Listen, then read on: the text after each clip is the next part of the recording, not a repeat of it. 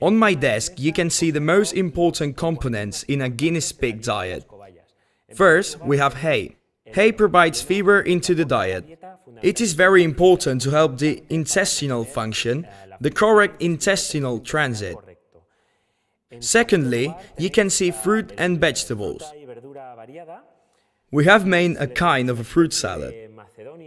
Fruits and vegetables provide to the diet mainly vitamins, also fiber and minerals such as calcium, especially the green leaves.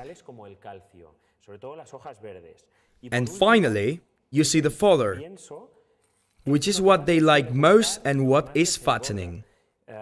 Provides carbohydrates in cereals and in the pellet, with the necessary minerals in the diet.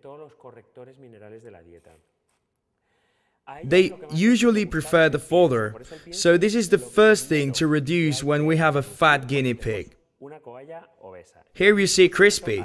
She has just been a mom, and as you can tell, she has a bit of overweight. How do we do now? You can see she's quite round, quite fat, and as we have had her since she was a baby, it's very easy for us to tell that she's a bit overweight.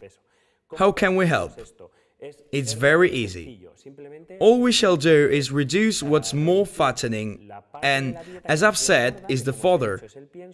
Replace it with more hay.